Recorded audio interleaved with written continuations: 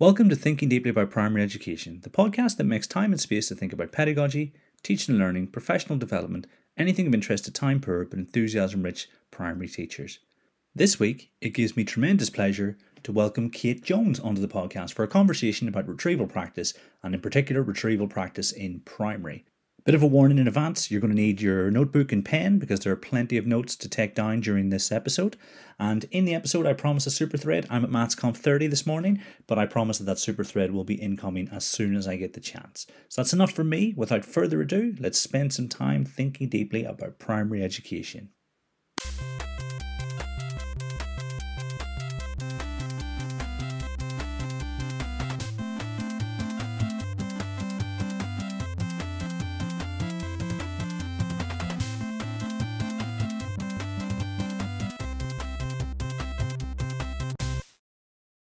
So this week, I'm delighted to be joined by Kate Jones. It's great to have you here, Kate. How are you? I'm good. Thank you for inviting me. I'm very happy to be here. No, I mean, the pleasure's all mine, and I'm sure that my listeners too. Now, we always begin with our guests and numbers to get a feel for who they are. So my first question to you is years as a teacher. I've been teaching since 2010. So I say 12, but the last academic year, I only taught for one term because I was international in Abu Dhabi and I moved back to the UK.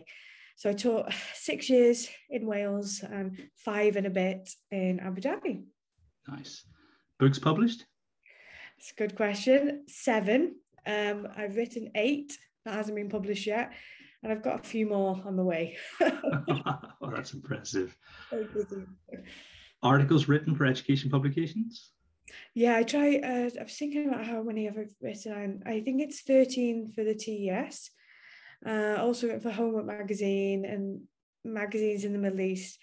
I don't have a number. I'm so sorry. I could probably say about 5 different magazines that I've written for. Yeah. No, I mean, to be honest, when I thought of that question, I thought there might not be an answer to this.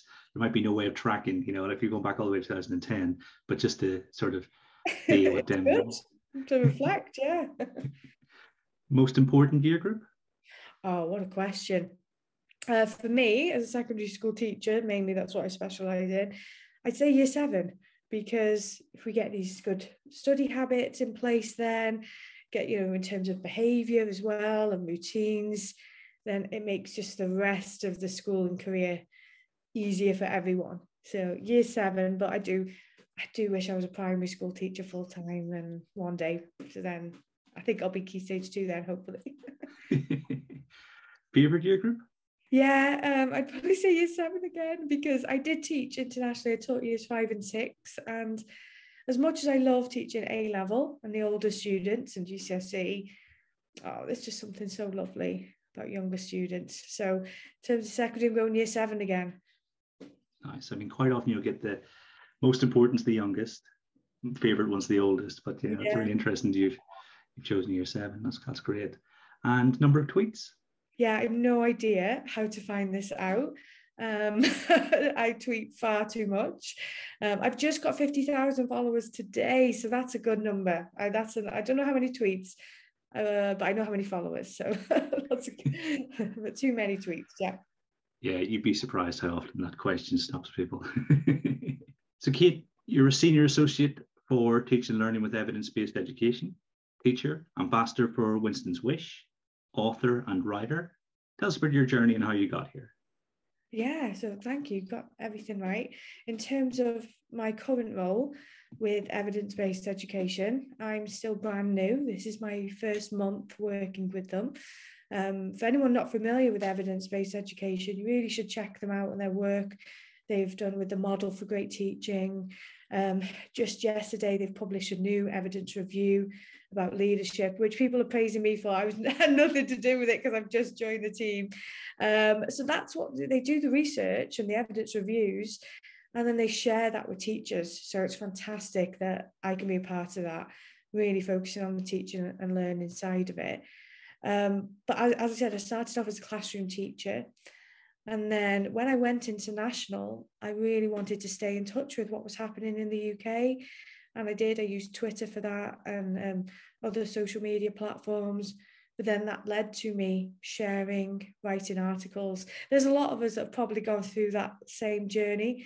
where we've been doing a lot inside our school and outside of our school. And then we go to conferences, and then we're on Twitter, and then we write an article, then we write a book. And there's a few people who followed that pattern. And the Winston's Wish that you mentioned, yeah, that's really interesting and important to me. I'm an ambassador for Winston's Wish. It's a charity, and the charity is all about supporting young children who grieve. And this is so important, because if you think about the schools that we work with, we'll always work with children. There'll be someone in our class who've experienced grief. That could be a parent, a sibling, a grandparent, and we're not adequately trained on that. We don't know what to say and what to do.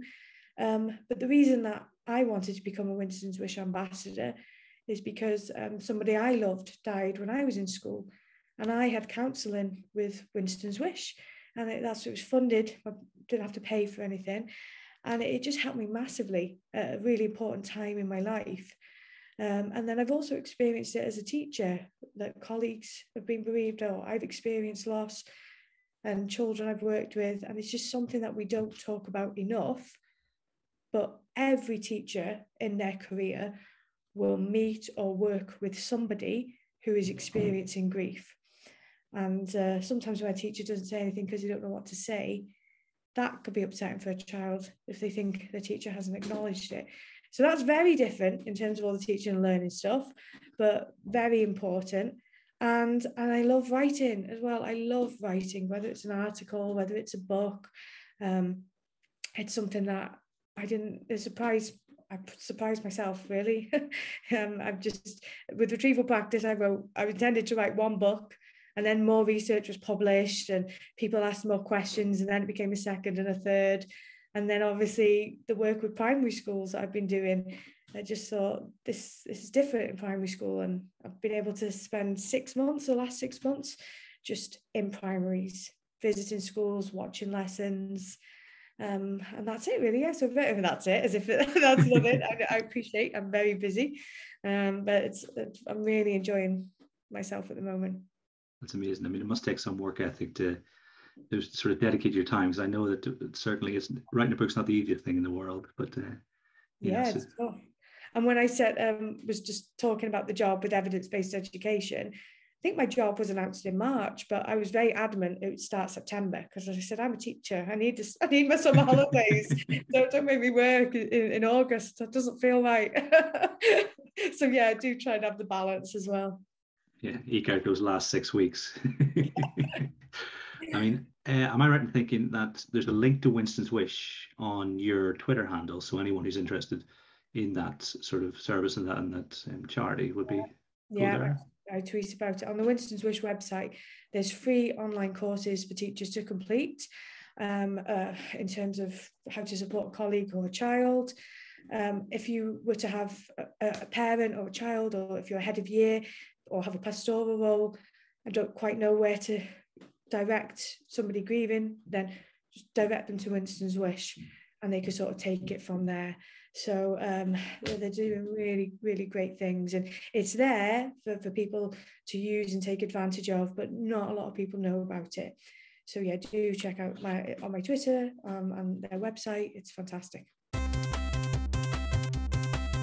Now, the focus of this episode is going to be retrieval practice. So I thought, who better to ask than Kate Jones? I think it makes sense, just in case there's someone who's, very new to the profession listening and they're not really sure what this is. What do we mean by retrieval practice? And I think it's great you've asked this, because there is the curse of knowledge, where we assume that others have this knowledge that we do. And I keep coming across that recently. People saying, you must know about this, you must know about that. I say, nope, I don't know. So retrieval practice. Retrieval practice is something that probably teachers are doing in the classroom if they haven't heard that term.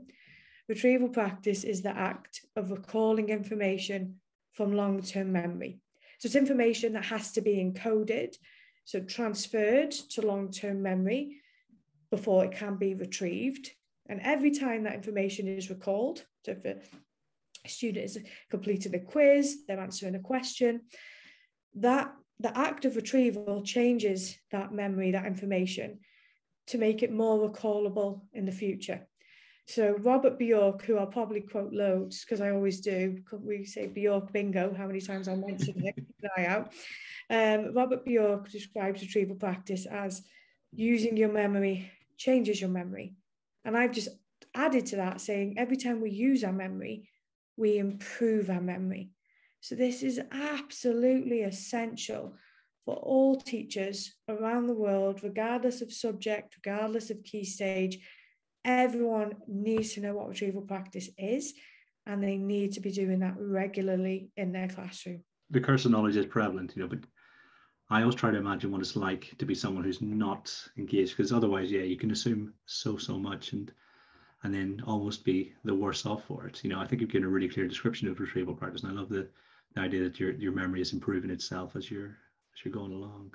Yeah, absolutely. And it was important to say there has to be a long-term memory to retrieve it, because I've seen some schools approach retrieval with real enthusiasm, but they've rushed the encoding stage and they perhaps haven't spent as much time consolidating and checking for understanding because they spent so much time in the lesson doing retrieval and then next time trying to do retrieval. And it is difficult to get right. It sounds easy, and it is easy in one way to apply, ask questions, pull information out of long-term memory, but there is a lot more nuance to it than initially seems. It's very easy for secondary to lead the conversation. And so for yourself, visiting schools and thinking about, well, what does this look like in a different context, I think is really, really important. And so I think that almost frames my next question, because I'm really interested, what can teachers do, say when they're designing tasks to build retrieval opportunities into their lessons? Yeah, and as you said about the secondary perspective, totally agree that even I started looking at retrieval practice from a GCSE and A-level perspective and really focusing on it for exam classes. And even my earlier books reflect that because I'm writing about revision. But there is research out there about retrieval with younger students, and we'll be using retrieval, but we're doing it differently. And I don't know if primary school teachers do feel frustration, but if they do, I understand, because I've seen some things going around saying every teacher must do this, every teacher must do that. And that's absolutely, some of it is not applicable for primary. Someone tweeted that retrieval practice must always be written. And I was furious, because what about early years and things like that, or just all the other benefits of modern languages, oracy. There's so many things, and that links into your question about what can teachers do. Teachers can build it in a way. I think we need to think about the variety with retrieval practice. So I visit lots of schools that are doing great things, and then every now and again I visit a school who say, yep, we're fine with retrieval. We do 5 multiple choice questions at the start of every lesson. But what else are you doing? Because multiple choice has its limitations. So in terms of what can a school do, basically these are the different types of retrieval practice. Multiple choice is obviously the easiest type because it involves recognition, selecting the answer that's already there in front of them. But it's a great starting point. It's great for younger students and classes, great for older students. Everyone will get that initial taste of success and boost of confidence and motivation. But then we've got to increase the challenge, perhaps remove the prompts. They become short answer questions, cued recall, where there's a prompt, a hint, and then free recall where there's no support. And that's really challenging. So teachers need to sort of start to think about how can we embed retrieval practice into our daily routine, but also ensure that we have variety. So lots of schools, especially in maths in primary, use one of my grids that has a question from last lesson, last week, last term, last year. Now you could actually have different types of questions within that one grid. So you could have a multiple choice question in one section. You could have draw a shape or draw something in another. You could have a free recall. So you could have a cued recall. So there's, even within that, the idea of that grid is that spaced retrieval practice. And I created that because I was very guilty of just asking about last lesson. So especially when you're doing your daily maths, that's fantastic. For your other subjects, where you don't see the classes as much, you have to sort of think carefully about it, because this is a question I get asked a lot, is how long should I wait from encoding and teaching something to asking the questions? And I'll never be able to give a concrete example because there's so many variables. It depends on the content, also how well you've covered that content, if it links to something before. But there's also these factors that are totally outside a teacher's control, like the timetable. I had 2 Year 9 classes, one that I would see Monday and Friday, and the other one that I would see Monday, Tuesday. So that massively had an impact on the spacing between the lessons. But as long as we start to build it in regularly and go beyond the last lesson, then that's a really good starting point.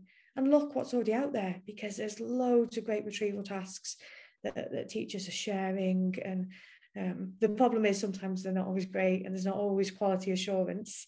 But Carousel Learn, that was created by Adam Boxer, the questions on there are quality assured. So he has retrieval practice questions for primary and secondary that have been quality assured, and they're designed and created by teachers. So that's something else I'd recommend for teachers to check out. Yeah, I know a few teachers who have signed up to that already, and they were saying good things about it. And it's obviously still very early days, but it's exciting stuff. Oh, really exciting. Loads of great features. And I'm not paid by Adam Boxer to promote it, or anything like that. I just genuinely have, I've been to these webinars and they give you inductions, and there's so many fantastic features. Whether you've got technology or not, you can use them in the classroom with mini whiteboards. So you can use it for homework as well.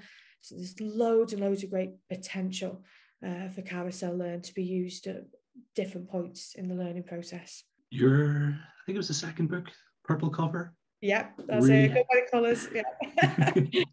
it really helped me because we had established retrieval practice in maths, because obviously my background is primary maths, and my project was focused on improving sort of practice in maths.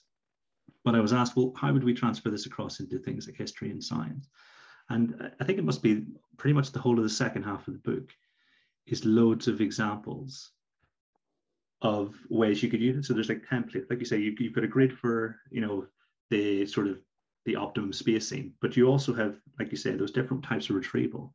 And we find those really useful because, I could very easily say, well, let's just replicate what we do in maths, but actually that might not fit. Yeah, and that's really, really important you said that, because I went to a school and I had a brilliant day. I had a meeting with all of the different departments, half-an-hour meetings, and the school was so enthusiastic and the SLT were great, and they were rolling out retrieval practice. But what they'd said was every class, every subject had to do retrieval practice at the start of a lesson as a do now. And the food nutrition department was saying what a nightmare that is. When they've got a practical lesson, they're limited in time in terms of how long they can bake and cook something. And then they had to do this starter. When I said, well, surely you would just start your practical, and when the food's cooking, do the retrieval. I said, well, yeah, and then when I mentioned that back to SLT, and also the same with PE was saying, well, we need to do this physical warm-up. We're outside, the time they got for changing as well takes time out of our lesson time.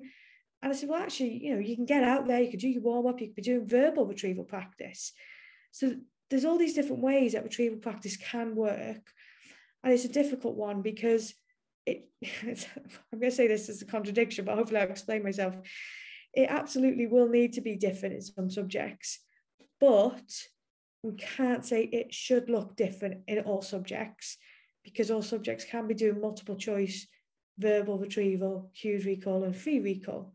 So it is about sharing these ideas and these strategies and then applying them to how often you see the class or the type of lesson that it is. But there's a place for it. And then that's what causes a little bit of a resentment towards retrieval practice, is when it's not quite working for teachers because it's being shoehorned in a way that doesn't fit. So it is about finding a way where it does fit and it does work. And that's why the reflection with retrieval is absolutely key. Yeah, I mean, I don't think I'll ever understand why we as a profession want to insist that things happen in a certain way, because like, you go to research ed, I mean, even speaking to people on the podcast, talking about, this is what we think should happen. This is how we might want to behave because there's enough evidence pointing us this direction. But as soon as you put limits on or like restrictions on anything, I think, that's almost a red flag. You think, well, maybe let's stop a second. Well, the other thing is about saying, oh, well, we'll do it for 5 to 8 minutes. I think that's come from Rosenshine's Principles of Instruction, the Daily Review. Rosenshine's work is brilliant. But I think, wait a minute, this is one of the most effective teaching and learning strategies, and you're going to cap it to 5 minutes. Why on earth would we do that? And I haven't encountered, and I have asked people, but I haven't encountered research that says retrieval practice is best at this point in a lesson or this point. I do think it's a great way to start a lesson because it's a good routine and it can flow into building in with what's coming next. But it might just not be practical. They might need students to come in, finish something off, or they might actually have a summative assessment where it wouldn't make sense to do a retrieval task. And there's just all these sorts of different factors that come into it. So I had a slide on one of my presentations that had the Nike tick, just do it. And that's what I was saying. Don't stress about, timing yourself at 10 minutes at the start or whatever. Maybe you do it in the middle as a transition into the next task, or maybe you do retrieval practice at the end with not questions based on that lesson, but further back. So the key point is to be using retrieval practice. And there has to be that. It's difficult because you want the consistency across the school, because I know what it's like as a teacher to be using retrieval practice, to be reading books, and there's only a handful of us doing that. And it's not part of the culture, and that's very frustrating. It's much easier and better when everyone across the school is singing from the same retrieval practice hymn sheet. But then you've got to have that element of flexibility with it as well. So it's not just retrieval practice. This happens with a lot of things we've seen in education, as you've said. Yeah, I'm totally with you. It's been a long time since I read it, but there was a learning scientist summary of retrieval practice on the front of the Charter College page. I think it was when the college was sort of first coming about. And they said it doesn't matter when it happens. It's the act of retrieving that's important. So exactly what you're saying. Just get the kids to try and retrieve the stuff that they've encoded into their hopefully long-term memory. That's the main thing, isn't it? Well, that's exactly it. That you're doing retrieval practice, and that's great. And as I said, I've seen it. I observed a colleague of mine who used a retrieval as a transition. She was asking some questions because the questions were linked to the new content and linking the old, and it was perfect in that setting. And I never say, well, actually, you should have used it at the start, because that teacher knew better because it was her class, and the way she did it was seamless, and it was really made sense. It is becoming a risk of being a bolt-on. And then we've got this thing, like you said, about primary as well. It's totally different in terms of the curriculum in primary to secondary. So to say start every lesson, well, I do art once a week or something like that. How long should I dedicate to retrieval? And then I do maths every day. So it's apples and oranges, isn't it? It's funny you mentioned curriculum. Does retrieval practice have a role to play in our curriculum design? Yes. So we've been talking about knowledge-rich curriculum for years, but we need to also talk about evidence-informed curriculum design, because there's one thing as all being aware of cognitive science and doing certain activities, but actually we can design our curriculum in a way to really enhance and get the most out of retrieval practice. I came up with a 5-step plan, which I'll talk about now if you don't mind. And this is because I was at a turning point where I'd been using retrieval practice for quite a few years as tasks in a lesson. So every lesson had some type of retrieval. And then I started thinking about, well, maybe I should use this type of retrieval at this point in the curriculum. Maybe I should use something a bit different here. So basically, I'll go through this 5-step plan. And the first point for any school leader, teacher, regardless of subject, but is to know what is it in terms of the curriculum that students must know and be able to do. because the core content, the absolute essentials, should be at the heart of the retrieval tasks and the quizzes. And that sounds like a really obvious statement, but when I look back at my old quizzes, there were filler questions, there were funny questions, there were some interesting ones, but actually really have got to hone in. And there is something, I won't talk about it a lot, it's called retrieval-induced forgetting. And again, this is based on the work of Robert Bjork. And this is something that I initially read and had to email him and said, I'm stuck. Can you help me? And he was like, oh, don't worry, Kate. He basically, a dummy's guide to retrieval-induced forgetting. But he was just saying that if you want your students to remember it, hone in on that. And actually, if we focus on or ask a question, and the example I give is that where all this came about, I was designing a multiple choice quiz. I had 16 questions, wanted to round it up to 20. So I started writing this question. What was the name of the historian in the video clip we watched? Now, I stopped myself, they don't need to know that. But if I put that in my quiz, my students could understandably think, I've got to know his name. I've got to know the name of Dan Snow. And Miss might ask me that again. And they don't. So they could learn the name of Dan Snow at the expense of something else that they do really need to know. And also, we're up against it in terms of time. So why am I wasting time in a lesson asking non-essential questions? There are loads of things that we tell students that are just interesting, they're contextual, they help with understanding, but they don't necessarily need to be retrieved. So that's it, the starting point. And also across a department, and this is why I came up with the curriculum plan, because there was 5 teachers in the department that I was leading, and we were sort of doing our own thing. We were all teaching the same topic, but we were using different quizzes. And what that meant is that there was different levels of knowledge, and this class would know something in a bit more detail than this class, and they should actually all have the same core knowledge and core content. And once you've got the content ready, then you've got to have a range of low effort, high impact strategies and tasks. Low effort is for the teacher, because if we're going to use retrieval practice every single day, it has to be workload friendly and sustainable, not hours of planning, not hours of marking. Dylan Williams says the best person to mark a test is the person who's just taken the test. So we've got all of these sort of our folder, our toolkit of retrieval tasks that we can dip into. So once we've done that, then we need to think, okay, I'm going to plan it into the curriculum. Now, this is where it gets tough when you teach GCSE and A-level and you don't have any flexibility. You've really just got to teach to the specification. So when you're introducing more retrieval, you think, oh, I've still got to teach all this amount of content. So then what you might do is teach your lesson a bit differently. You might do a bit more in terms of the homework, better use, be a bit more efficient, or perhaps even lower down in the school or in primary and key stage 3, you might think, well, we're not going to be able to teach this much content. But what we'll do is we'll do this topic and we'll do it really well and we'll do it thoroughly, but we might not get to this. And it's so difficult. Leica Sharma writes about this, stick or twist, what should you do, keep or change, and so on. So we have to build it into our curriculum and plan it, but then also be prepared to be responsive, because that's what retrieval practice does. It throws things our way. It shows us what students can recall, what they've easily understood and can remember, and where the gaps are in their knowledge. And sometimes these gaps in knowledge, we might not have prepared for that, because you think, oh, I taught this last year and everyone seemed to grasp it, but they don't this year. So then we've got to be responsive to that. Something else, and this was an article that I co-authored with Robert Bjork and Dylan Williams, and we published it last August, ahead of September, saying don't do retrieval practice when you go back in September. And I thought, what? They've changed their tune.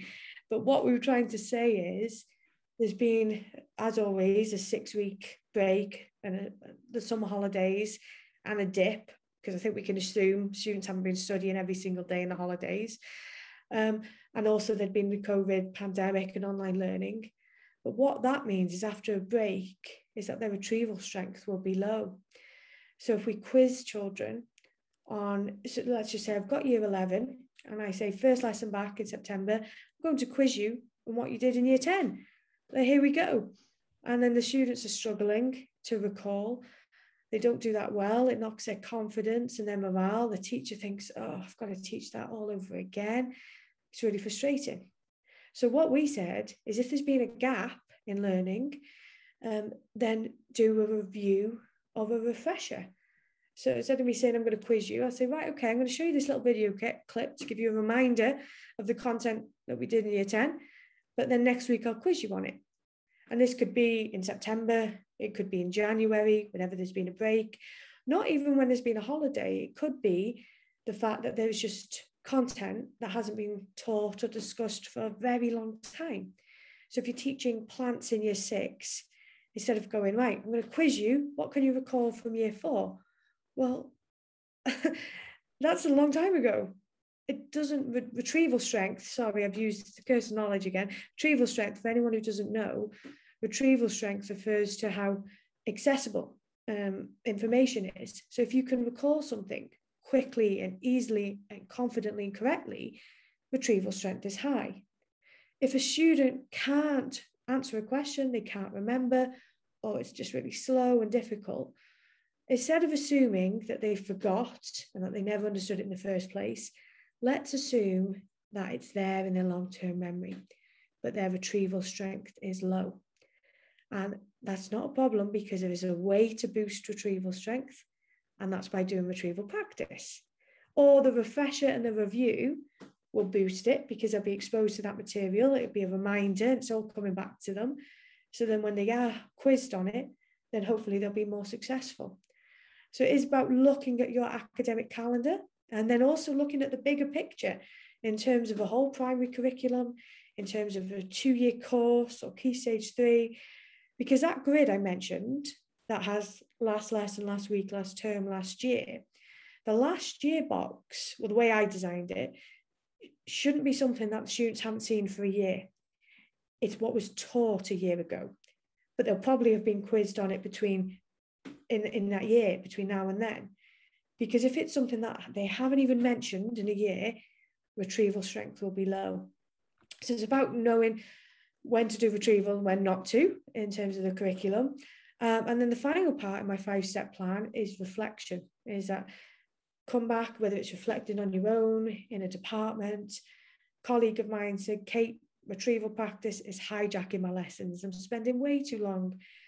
I thought, well, we're not going to scrap it, but we can do it differently. Perhaps you do more multiple choice questions because you can get through more of them. Perhaps we could find a way about the feedback, but we'll still do retrieval. We'll just reflect on what is really working and what perhaps isn't working. So embedding it across the curriculum, it's like learning. It happens over time. I mean, that's massive. And I think lots of primary schools at the moment are really considering what their curricula look like. And because obviously there's renewed emphasis on the quality of the foundation subjects that perhaps wasn't there in, the early thousands. In the schools you visit, did you notice that they were, like you said, do a bit less, but do it really, really well? Was that the general sort of mood? Let's make sure we get space for retrieval, but we might not necessarily have as much content as we used to have. Yeah, and that sort of was inevitable in a way, because they were doing this retrieval that they may have been doing before, but not as thought about it as much, or it was just very, very sort of quickly, and was now something that they were focusing on. But it was taking time, and it does require time, because if you do retrieval practice and you skip the feedback and reflection, again, you're not getting all the benefits. So there isn't more time in a school day. So actually something's got to take a hit, and that's a really difficult conversation. But then it forces schools to really look at their own curriculum and try and put these arguments forward. Well, we've got to teach this. And sometimes you'll know in maths, there's obviously things you have absolutely got to do. But if there's areas of flexibility, then you think, okay, we'll have to do that. And something else I would say, I know that I'm sure your listeners are outside of England, and this is not just about Ofsted pleasing, but it's great that Ofsted mentioned retrieval practice, about know more, remember more. It's in their 2019 guidance report. But I've had conversations with teachers where an Ofsted inspector's asked a question to a student, and the student hasn't been able to answer it. And it's because that was not taught. And the teacher said, actually, here's our knowledge organizer and our scheme of work. Now, if you ask a question based on this, they should be able to answer it. They can't go rogue just because, like me, I'm a history teacher. Let's say I all of a sudden become an officer inspector and they say, oh, we've been doing the Tudors. I say, oh, what year did Henry VIII die? Oh, I don't know. But they say, well, no, we haven't been focusing on the key dates. We've been focusing on this. But if a school is very confident in their curriculum and the core content, then Ofsted don't design the curriculum. So Ofsted's questions to children and staff about curriculum have to be shaped by the school's curriculum as well. And I have been chatting to a few people who work for Ofsted and saying to them, you've got to know about retrieval strength. You cannot rock up in a year 5 class and ask them something that they did in year 3 without looking at the curriculum, because then you're assuming that they forgot it and that perhaps it wasn't well encoded. But it could just be because the demands of the curriculum, they haven't revisited that, so the retrieval strength is low. And I encourage teachers to say that to any, well, not just Ofsted, but anyone. It could be a parent as well, saying, well, they can't remember something that you did last year. And sometimes we get blamed when students can't remember things. Maybe we didn't teach it well enough. And actually, let's always go back to that assumption. It's there, the retrieval strength is low. Yeah, I mean, we over the last couple of years in the podcast, we've been collecting a list of things in maths that we would be more flexible with. Things we wouldn't bother including. But if someone's interested to learn about retrieval strength, is the best paper to go to the one that discusses the new theory of disuse?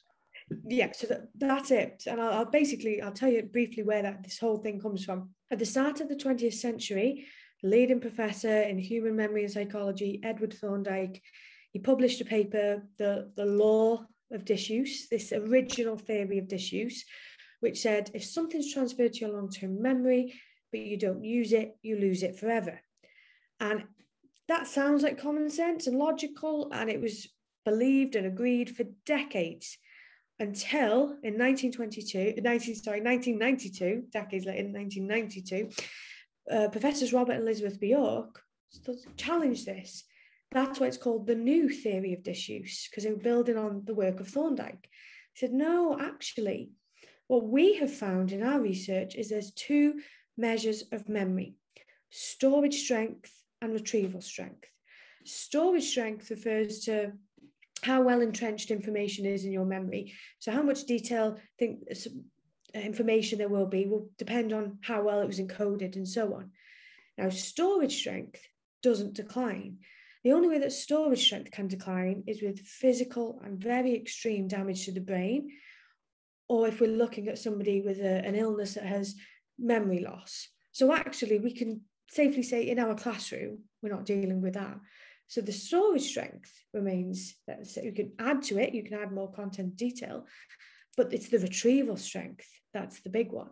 It can and does fluctuate, and it's absolutely massive. So if you do want to look at the research, this paper is available for free on the Forgetting Lab website. That's what it's called, UCLA Forgetting Lab. And also, I can send this link to you. The learning scientists at learningscientists.org have written a blog, and one of the students who wrote that blog, she worked, Professor Robert Bjork was her professor, and it's a really good explanation of that. So this is the new theory of disuse, which is so important. And I've just been emailing him today. I'm going to California. I'm going to the Forgetting Lab at UCLA. So that's very exciting. Oh, that's awesome. Yeah. Yeah, I mean, that's amazing. That's up there with Einstein, and because he's completely changed how we, they have completely changed how we understand our brains to work and our memories to work. And that is like changing our understanding of how the universe works, isn't it? And it's still not that well known. And basically, they're so kind when I reach out to them and ask for help, because I'm not an academic in the field of cognitive psychology. I'm a classroom teacher, and I wasn't the intended audience. And Robert Bjork, he knows that he wasn't writing for teachers. They've also done a TED Talk. They've done a TED Talk on desirable difficulties, which is really accessible. And I think that's going to be like my mission now in life, is to spread their work that they've done and that they've published, and try, other people are doing this as well, try and make it really accessible, because the implications they wrote about the distinction between learning versus performance. So when we're checking for understanding in a lesson, that is the performance. But really, if we're looking at learning, like Kirshner, Sweller, Clark said, learning is a change in long-term memory, then we've got to revisit it later. So that has huge implications on learning intentions and lesson objectives, because you can't find that out within that lesson. If they've truly been learned, you have to revisit it. It has huge implications for any classroom observation if you're looking at learning. If you were in an observation, you wanted to focus on a child or behaviour, okay, that is different. But if you're looking at learning, you've got to come back later, or you need to ask them something about what they've done previously. So there's absolutely loads of things. And I did write an article on the TES called Meet the Bjorks. And it's about the new theory of disuse, desirable difficulties. And I've just tried to explain it as clearly as possible. And they did check it for accuracy and help me out with that. So yeah, it's mind-blowing really, the work they've done, really helpful. Nice. I mean, I think I'll try and thread as much as possible underneath the tweet that sort of releases this episode. Yeah. All the stuff we're talking about, because there's so much, isn't there? I mean, you almost mentioned this earlier on, like knowledge organisers, in my experience, are really, really difficult to do. What's their relationship with retrieval practice, and how can we get the most from them? I'm fascinated by knowledge organisers, and I wrote a whole chapter in Retrieval Primary, because when we look at the origins, Joe Kirby, and he created them, and they were very much an exam resource. And Joe Kirby, he's brilliant. And the way he set it out was, at Michaela, we give it out at the start of a topic. This has a core content. If it's on here, you need to know it. So that will form the basis of the retrieval tasks. So I'm going to design my quiz, looking at the knowledge organisers. There's also something called the encoding specificity principle, which says if we use the same cues in the encoding stage as the retrieval stage, students are more likely to be successful. So for example of that is, if I've got a knowledge organizer and it has a piece of information and an image at the side of it, because we're dual coding or something like that, not just sticking on icons. But then what we could do is ask a question and have that image as a prompt, because that was using the encoding stage. Now, that was at GCSE. When we go down to primary school, knowledge organisers have got to be very different. And I actually don't agree, this is my opinion, with giving students that knowledge organiser at the beginning, and especially don't let them take it home. Because what will happen is, if you say, here's a whole topic on one piece of paper, some might not look at it, that's how it is, and some will go away and try and learn that and memorise it without the guidance of their teacher, or the parents might ask them questions. And the student says, well, we haven't done that yet. And I included an example in my book of a Key Stage 1 teacher who told me they'd created a knowledge organiser like Vincent van Gogh. Now, they're studying Vincent van Gogh in art, but the knowledge organiser was very much about his life, when he was born, his brother Theo, and so on. This knowledge organiser was handed out, and the student came back regurgitating all the facts, and the teacher said, can you remember what any of his paintings look like and what colours he used? No, but I know he had I know this, I know he lived here, there. So actually, if we think about in art and what that aim was, would that knowledge organiser have been appropriate, or would a collage have been better? And then something else I say about as well is the curiosity element. Massive spoiler alert. Let's just say you're studying a text. I mean, I give the obvious one, Romeo and Juliet, and they go, oh, the knowledge organizer says they both die at the end, and fine, okay. But you wouldn't want to do that in primary. Well, you don't really want to do that in secondary either, to be honest. But it just, when I teach the 1066, I don't tell my students straight away what will unfold. We learn as we go along, and I love that enthusiasm and that engagement, that curiosity. So that's one way. In primary, I would not give it the knowledge organizer out until it's been encoded. And then they can use it, take it home, and the parents can quiz them and they can use it to practice and so on. But we've also got to accept the content and how much we include on a primary knowledge organiser. I've seen EYFS knowledge organisers, and I'm not sure what that's all about. Some people have said it's for the parents. Well, okay, that's different then, isn't it? We've got to be very clear what our purpose is. Adam Woodward, he's designed knowledge organisers that are beautiful. They are visually really impressive, but they are very clear in terms of the content. They have chunking with the vocabulary. And one of the things I see on knowledge organisers often are just the words. And I think that's not enough, because what you can memorize a word, can you put it in context? Can you define it? So we've got to be very careful. Maths, again, is different with a knowledge organiser. I know lots of people in the maths community who are not quite sure about, and I spoke to Neil Almond about this, and I said, what do you think? And he's written a good blog about knowledge organisers in maths.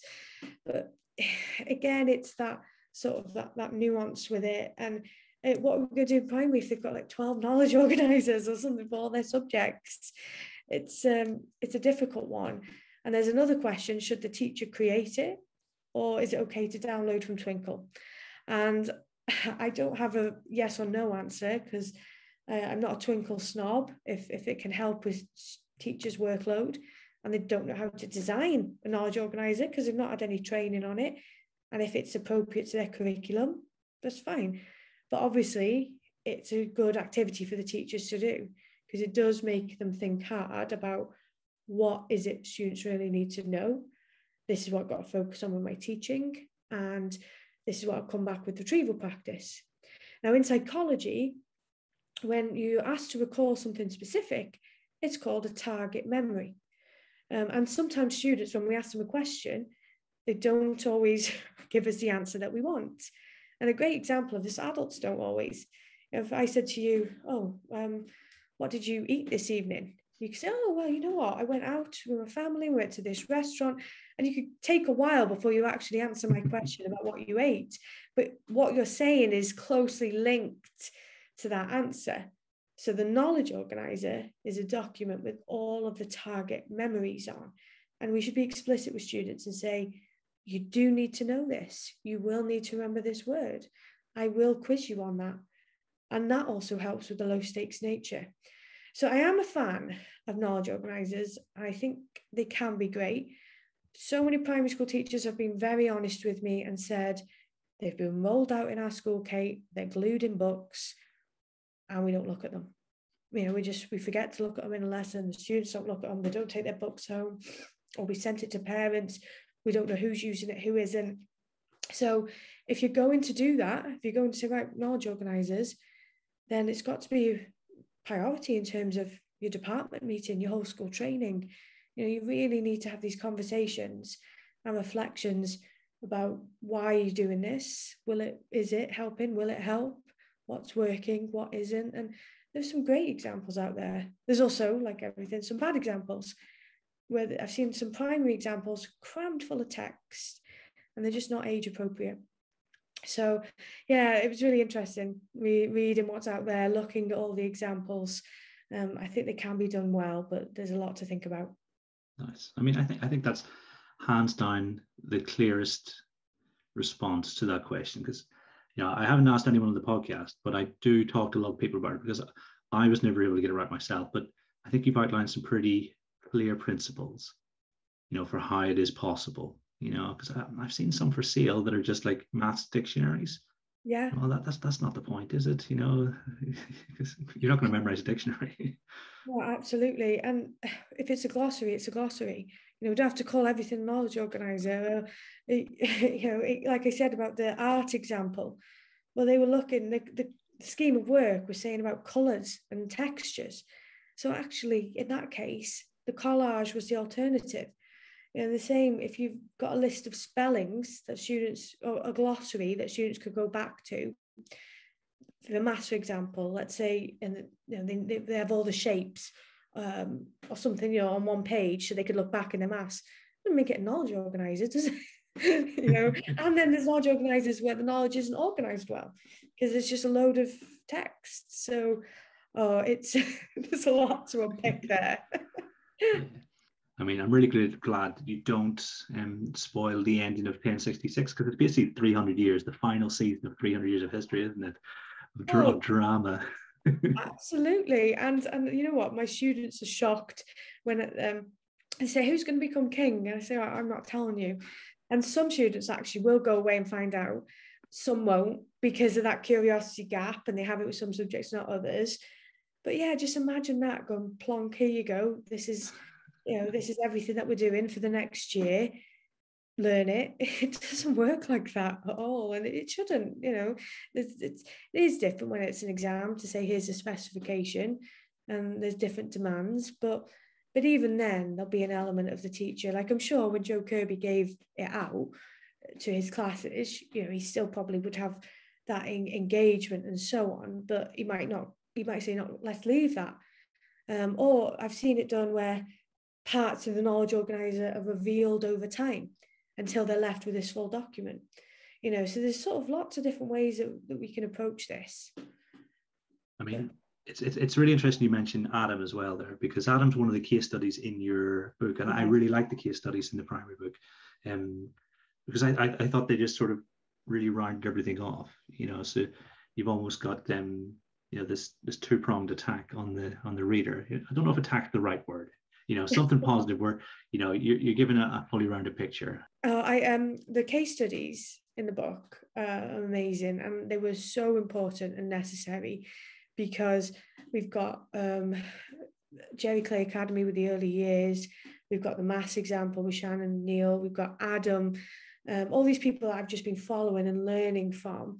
We've got Leica Sharma with the curriculum. It's so good, and they really do. They just brought that book to life again. We're showing this is what we've been doing, because actually this is how it is with retrieval. Some schools are sort of leading the way. So Andrew Percival, he's on Twitter, he's at Stanley Road Primary School in Oldham.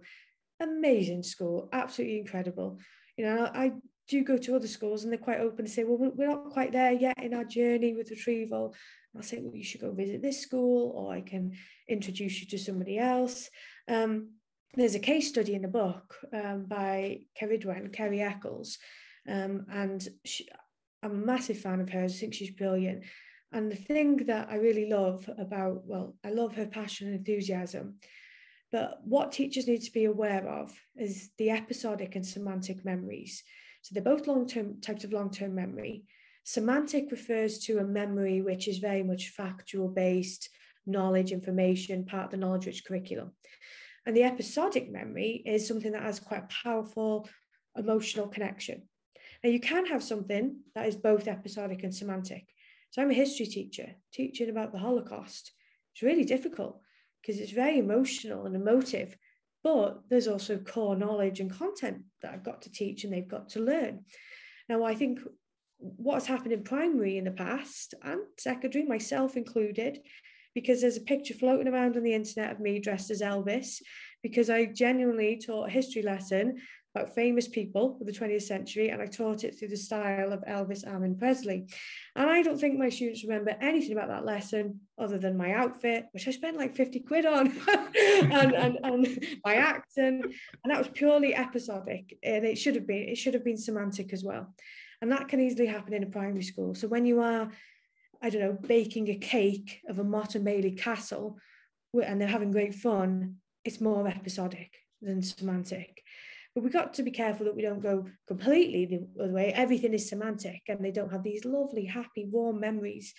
And coming back to Kerry, is I just think that she is a great example of a teacher who can focus on the semantic, teach content really well, use retrieval practice, but there's also this element of, I want my students to remember my lessons and be happy and engaged and have happy memories from school. So I think we've got to be careful not to swing one way or the other. Obviously, the core business of education and in a lesson is teaching and learning and semantic. But education as a whole, sports days, the Christmas concerts, all form up part of their memories. So retrieval practice is essentially the focusing on the semantic. And sometimes an episodic memory can make it more memorable. But why, when you teach about fractions, why do you want to make that emotive? Sometimes it is what it is. And I'm sorry, I'm not saying that there's no, heart to maths. I'm not saying that. But it's true, isn't it, with the semantics? So you can have both.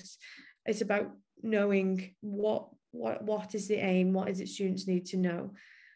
So yeah, love the case studies in my book. It's worth buying it just for that. Absolutely.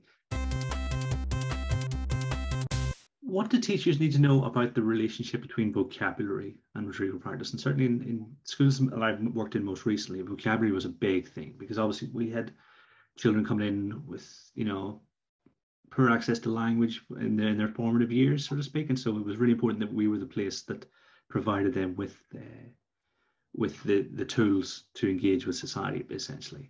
So what's the relationship? When teachers say, retrieval practice is not that relevant in this subject, I always say, is there subject-specific vocabulary in your subject? And they say, oh, yes. Well, there you go. Because that's it. Retrieval practice is so important with vocabulary instruction. And there's, as you said, with children from different backgrounds and so on. I give myself often as an example that I came from a family where I'm the first person to go to university, very, very working class, and nobody was academic, and I was a black sheep. And I read a lot outside of school, and I was exposed to a lot of new vocabulary, and it was quite frustrating reading and constantly not knowing what words mean. And even when I find out what words mean, I didn't use them because I didn't know how to pronounce all of them either. So there's so many dimensions to vocabulary. There's obviously the being able to define it and understand it. But something I also say, so this is Elizabeth Bjork, her mentor was Arthur Melton, and I write about him. He wrote about the learning process, which is 3 stages. Attention and encoding is the first stage. Then information is stored in long-term memory. Then it's retrieved. Now that's 1963. Now I think, well, that's great, but it suggests retrieval is the final part of the learning process, and it isn't. Once you can retrieve information, how do you transfer it? How do you apply it? And vocabulary is a great example of that. So you can encode and read the word and understand it, but then obviously we need it to be in long-term memory, and it'll be stored there. And in terms of retrieval, we could do retrieval with the spelling, with the meaning, but the key to vocabulary is once you can retrieve that, is then the application of it, using that terminology in the correct context, or transferring it into a different context where it's still correct. And there's loads and loads of games, fun vocabulary games. And this is the argument again for verbal and written. And also students with SEND and English as an additional language. What I've done before with the Curse of Knowledge is I've asked questions that students haven't been able to get right. And it's not that their retrieval strength was low or not that they weren't trying. It's because they couldn't access it because of the language. I asked a question, what year was conscription introduced? And when I said, oh, how come lots of people got this wrong? So what's conscription? So I explained it, and I thought that I'd done a really good job of it. But obviously, I could have spent longer on that. And then my next quiz, the question was, which of these refers to conscription? So multiple choice quizzes are great. I've got a task called a keyword spotlight, where I put a keyword, so I'd have conscription in the spotlight, and I would say, right, define it in your own words, because dictionary definitions, unless it's a child-friendly dictionary, they're a nightmare. It's like what Paul Kirschner calls the butterfly defect, where you go on the internet to look for one thing, and then you click a hyperlink, and then you read something else, and then that has a hyperlink, and you're on your 6th tab, and you forgot what it was that you were originally looking for. The same can happen with vocabulary in a dictionary. You search up a word, and then the student thinks, well, I don't know what these words mean in the definition, so I'll search them up. And you're moving so far away from that original term. So that's why teachers have got to explain, check for understanding, pronounce the word, listen to the word from the children, have the children say it to each other. So at the heart of all of this, there'll be lots and lots of retrieval with vocabulary. And obviously as well, when you've got wide vocabulary, it's really good in terms of your confidence as well. and how you articulate within you. And often we're teaching, we say, well, how do you know that works? And that can be difficult to answer, but not so much with the vocabulary, because because you're hearing the students use this terminology. You're seeing it in their written answers. When you do think, pair, share, or cold calling, they are using these words correctly and confidently. So then we can say, we do know this works, that this is working.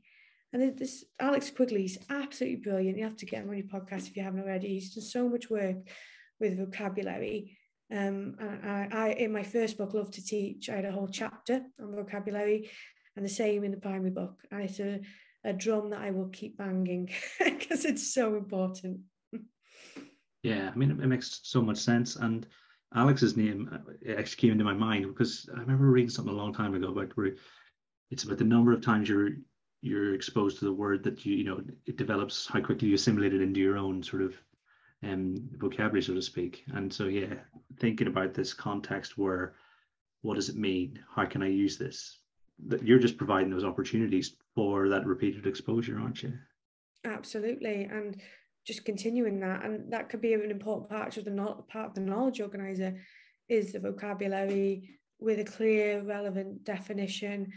These are the things. And also, I think it could be difficult for parents when students are studying a topic that the parents really lack knowledge in, and then they don't know the terminology as well. So a knowledge organizer or a glossary can be really helpful in that sense. I mean, I'm 34 and I will say now, what does that word mean? But I wouldn't have done that for years. I think it takes a huge amount of confidence to be able to say that. And there'll be some students who will say, what does that word mean? I don't know. And then there were others who will just let it go by and not ask or challenge or question. So just vocabulary, really, it's at the heart of literacy, isn't it? If you joined a school or were working in a school where retrieval practice was an unknown quantity, what would your plan be to make it central to how the school, its teachers and its pupils operated? Well, this happened to me. This happened to me in 2016. I was at a school, and I think I don't know how to phrase this, I've got to be careful. But the school I was at before were great and were sort of quite evidence informed and hot on things. And then I moved to this school under a bit of a false impression about where they were at. And it was quite clear when I arrived that I'd gone backwards in terms of evidence informed practices. They were grading lesson observations, they were promoting learning styles, and it was really difficult.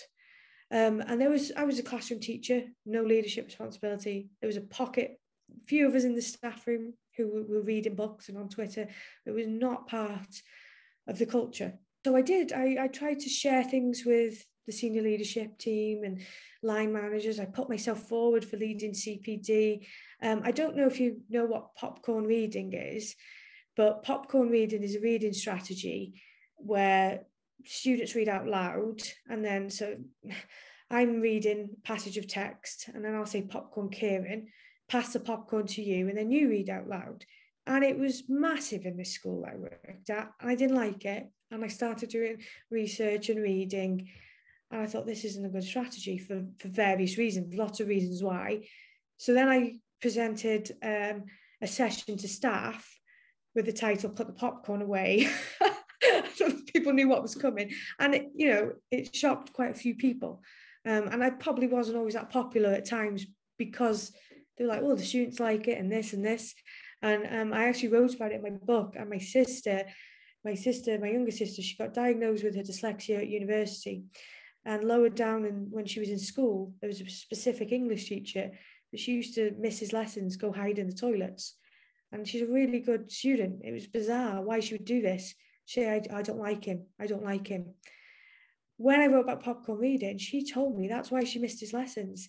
She was dyslexic. She didn't know. She didn't like the pressure of reading out to the class a piece of text she hadn't seen before. All this anxiety. There's so many things about it. So it's really not easy to challenge. But if you work in an environment that are open to being reflective and learning, then I would, send the blogs on, recommend a book, put yourself forward to share these things. What happened actually is my students ended up, their results were phenomenal. So I had 2 classes for 2 years, and I just did retrieval practice. I thought, I don't really care, what they're doing. They'll have to just crack on. I'm not doing learning styles. I'll do this in my classroom. Now, they got great results. But the sad thing about those students is that they were getting an A. One boy who I've written about, he wrote a case study in my book, Daniel. He got A star in history, full marks, didn't lose a mark on an exam paper. And then he was getting D's in his other subjects. He thought retrieval practice was a history strategy, a Miss Jones thing. It wasn't transferable in his mind, and it actually was. It's just, and also his teachers were doing things like they all finished the content really early and revised for months, doing crammed revision, and even their revision was rereading, highlighting, underlining. So then when these results came out, people said, "Oh, Kate, what is it you're doing differently?" So I know exactly what it is I'm doing differently, and people haven't been listening. And they listen now, won't you? But you basically got 2 options when you work in a school like that, is to try and be part of a positive change, which hopefully is possible. Now, the second option is the sort of not a good option, but sometimes the only option, is to try and find a different school. And I did make some small changes in that school, but being so evidence informed and reading and so on, and then working in a school that had a culture that was promoting things like learning styles, a classic example. There was a lesson observation sheet that said that was 5 minutes, what you've got to do every 5 minutes. Now, I can't plan my lessons by every 5 minutes because I'm a responsive teacher. So if something comes up in a question and answer or in a mini whiteboard, that's a mistake or misconception, I'm not going to look at my lesson plan and go, "Oh, well, I need to go on to this now." I'm going to be responsive. So I managed to make some changes. By the time I left, it was a different school, but also a job came up in a school that really was evidence informed. And I thought, I'll flourish here, because it was making my job as a teacher really difficult.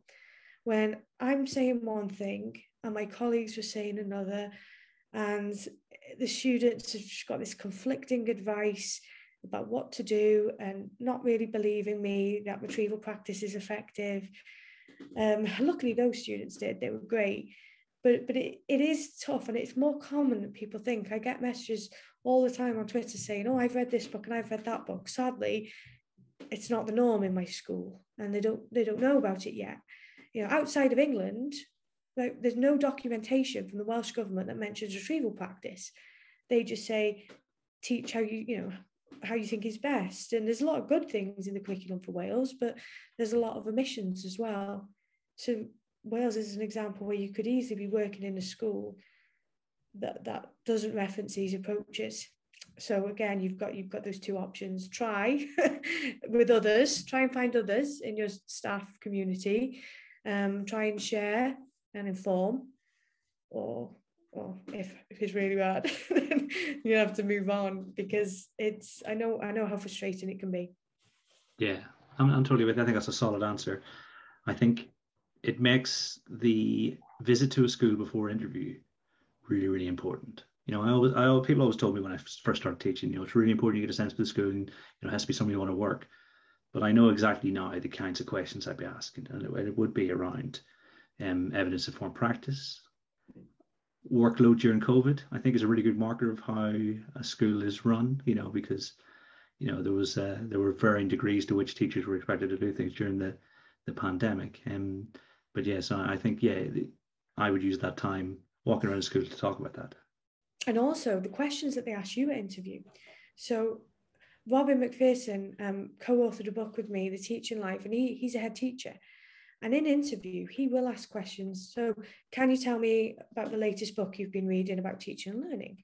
Now, for so many people, that would be an easy question. Oh, yes, I've just finished reading Daniel Willingham and it was great because of this. But there could be some teachers who say, "Oh, I haven't read a book since my teacher training." Another question Robin asks is, "Tell me about your professional learning community. Where do you learn from other people?" And again, that could be your maths community. It could be Twitter. It could be, the Historical Association. But the questions he asks is because he's looking for obviously a teacher that will fit in with that culture, and has shown that they are reflective and they're willing to learn. And it was really interesting because I had 2 interviews in the same day, and I went to one in the morning, went to another in the afternoon.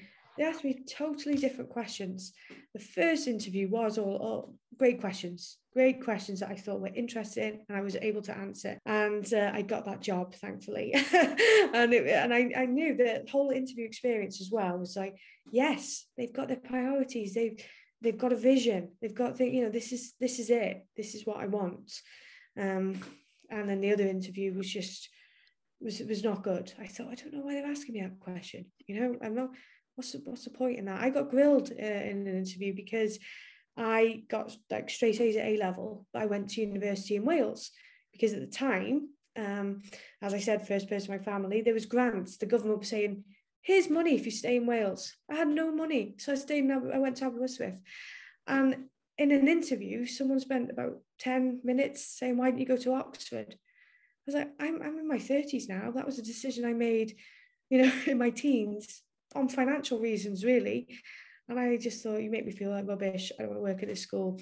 So yeah, the visiting the school, talking to people who work there, the interview day as well, because it's great. A school can look great on a website, and we can also be fooled into thinking that it could be something it's not. And it could be even better than it looks on the website, or whatever. But it's important to get it right. Yeah, I mean, I've got a friend who was asked to grade a lesson during a leadership interview in 2022. And I thought, no, you didn't want that job. But on the flip side, Lloyd, who's a regular contributor to the podcast, he asks his interviewees to bring one article that they can discuss during an interview. And it doesn't matter if he agrees with the article or not. It's the idea that someone's willing to think about their practice. Yeah, absolutely. All these things, there's a lot to look out for and think about. Yeah, and I'd be exactly the same if they said grade this lesson. I wouldn't do it because I'm so I'm so against that for so many reasons. The school that were grading lessons, I'd already published one book, and someone said, "Oh, well, I'm coming to observe you, but you've got outstanding because you've written a book." What? So. It's okay, yeah, I could just chill out. I can just, it was ridiculous. And I didn't like that myself either. I just felt like, okay, you've definitely made a judgment on me without setting foot in the classroom yet. So it's just completely flawed. It really is. It's crazy. Yeah, but I like I said, I think you're absolutely spot on. I mean, it's been fascinating talking to you, Kate.